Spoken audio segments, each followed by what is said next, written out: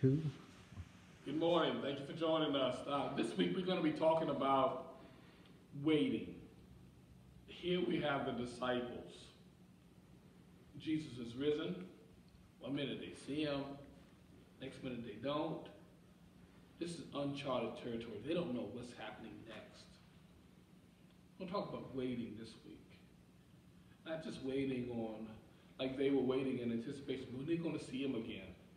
But in our lives, when we know that there's something that is lacking, something that is needed, and something that we're looking for, hoping for, struggling for, how do we continue to wait?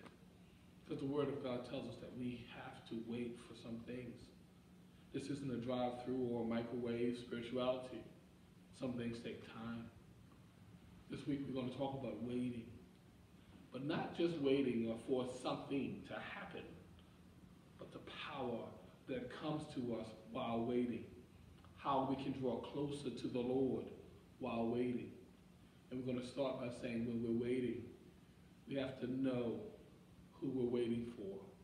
And if we're waiting for whatever to come through Jesus, we have to know who we're waiting for.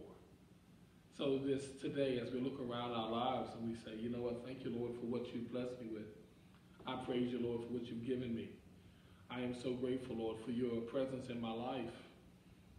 Let's also be grateful that we have the opportunity to know Jesus. Thank you for joining us. We'll see you next time.